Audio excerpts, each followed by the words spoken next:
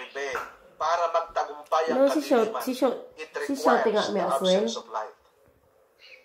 Kapatid, kapag hindi ka nagliwanag, She say, if we do that, we don't embolden him. That is words. Because the darkness to prevail and to succeed requires the absence of light.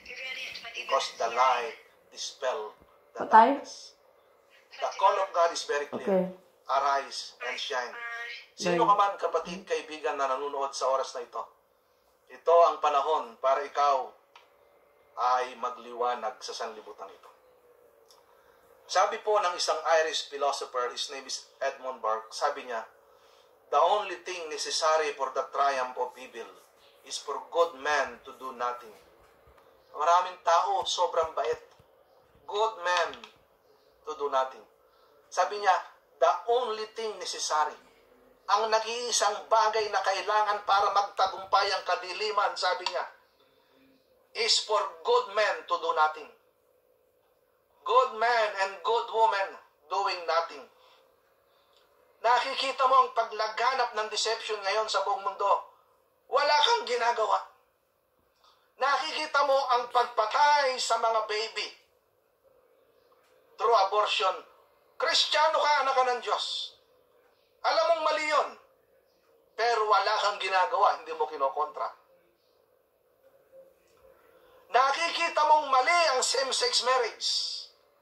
Ito'y karumal-dumal sa paningin ng Diyos. Ito'y kasalanan ng Sodoma at Gomora, kaya ginunaw ng Diyos ang Sodoma at Gomora dahil dyan. Sa mga immoralidad na yan, sa sexual immorality na yan. Pero wala kang ginagawa. Kaya ang kadiliman nagtatagumpay. Mga kapatid, bakit hindi natin tingnan ang Panginoong Jesucristo? Bakit hindi natin gawing modelo ang buhay ng Panginoong Hesus at ang kanyang ministry? Ang Panginoong Hesus ipinapangaral ang katotohanan. Sinasabi yung mali na dapat baguhin. Yes, maraming nagalit sa kanya. Lahat ng mga religious people nagalit sa kanya.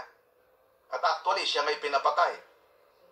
Nagkaroon po ng yung mga chief priest and high priest, nagkaroon po ng sabwatan, nag-usap-usap. Para po siya ay mahulit, maipapatay sa Roman Empire. Bakit? Dahil ang Panginoong Hesus po ay nangangaral ng katotohanan, nilalabanan ng kadiliman. Kaya yun po nangyari sa kanya. So maraming tao, ayaw nilang i-risk yung buhay nila. Well, the Bible says, if you save your life, you will lose it. But if you lose your life for the sake of the gospel, you will save it. Kapatid, that's the paradox of the Bible. Ang ibig ko sabihin ng paradox, ito po yung totoo na parang mali. Ito po yung tama na parang hindi tama.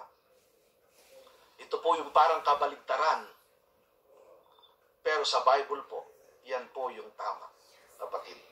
So I challenge you to arise and shine. The whole world is suffering. Kapatid, mahabag ka, maawa ka. Kristiyano ka, ikaw ang may Holy Spirit, ikaw nakakaalam ng katotohanan. The whole world is suffering. You are the solution. God is calling you to arise and shine. This is God's last call to your life. He's coming very soon. So how to respond? Like Jesus Christ. Preach the truth. Stand against darkness. Labanan mo ang kadiliman, katulad ng Panginoong Hesus.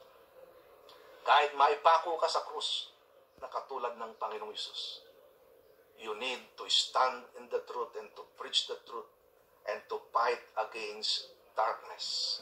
Kapatid, the whole world is dying and suffering.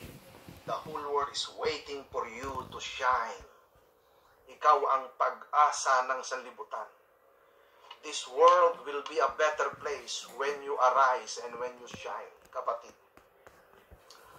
magkakaroon ng revival kung tayong mga Kristiyano, tayong lahat, ay magliliwanag. Makuyahin mo halimbawa dito sa Belfast City, napakadilim. Buong Belfast City, napakadilim. Biglang nagkaroon ng liwanag dito. Nagkaroon dito ng tinatawag na light. Nagkaroon ulit ng liwanag dito. Biglang nagkaroon ng liwanag dito. Biglang nagkaroon ng liwanag dito, and then nagkaroon ng liwanag dito. Unti-unting nagliliwanag ang buong Belfast City na dating napakadilim. Bakit? Kasi ang mga Kristiyano nagra-rise up at nagsishine. Nagtatanim ng mga cell groups, marami nakakakilala sa Panginoon, nangangaral ng katotohanan. Hanggang ang buong Belfast City ay magliwanag. Subalit kung ang mga Kristiyano ay hindi magliliwanag, ang buong Belfast City mananatiling madilim at padilim ng padilim at padilim at padilim ng padilim. Mga kapatid, kawawa ang sanlibutan.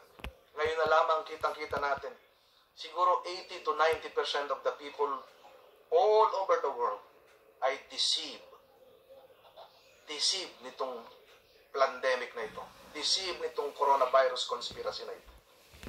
Mga kapatid, let's preach the truth. Sabi po sa verse 2,